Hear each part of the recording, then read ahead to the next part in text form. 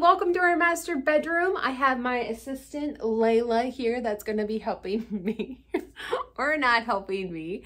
So when we talk about clutter or decluttering, reorganizing, what we're talking about is we are making space for things that we use and things we love, things we want to keep.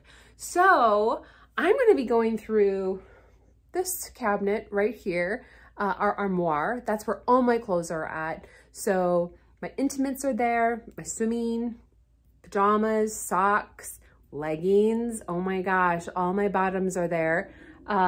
Exercise, all my exercise items, shorts, and I think that's it.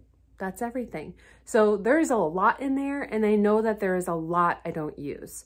So they say that 80% of the stuff that we have in our homes is not used. And definitely I can agree based on what I know is in there, what I'm not using, whether it's year after year, season after season, week after week, there's a lot. So join me. I'm going to take a before photo and an after photo. I am going to record how long it takes. I'm going to time how long it takes. And what you're going to see though is a time lapse. So I'll be doing a time lapse. It'll be really quick for you on your end. So here goes. Here we go. Okay, as you can see, I'm taking everything out, and this is where I sort like with like. You want to contain any items that can easily get shifted and moved around.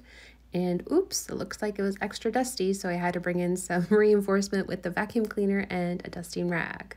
And this is what it looks like before and after. Thanks so much for watching.